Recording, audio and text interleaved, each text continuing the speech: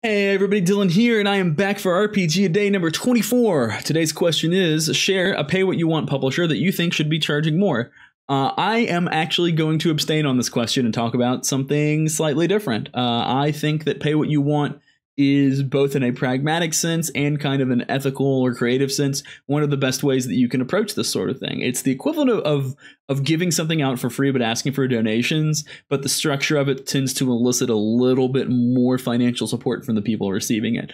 And that sort of shareware or freeware structure is something that has kind of gone away in terms of entertainment markets recently, and it's something that I think should come back because it creates a sort of equal opportunity chance for people to enjoy your art.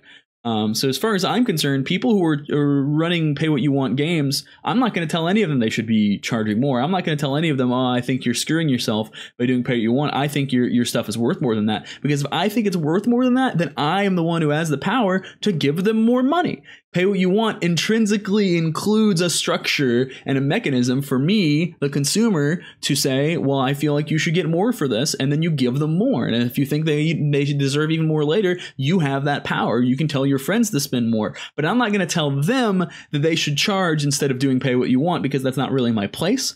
And if the most important thing for them is to get exposure for their creative work, for their heart's blood creation, then in my opinion, they are more than entitled to do that sort of thing. That's what I will be doing with every homebrew and everything that I publish. It will all be pay what you want, because I would rather have people read it and be able to access it without having to go through any sort of piratical means than I would be excited about them paying me $2 per copy or whatever. So yeah, there's a little bit of a soapbox rant, but tell me what you think. Do you agree with what I just said about pay what you want? Is there a pay what you want publisher who you think should not do pay what they want and should be charging a specific amount?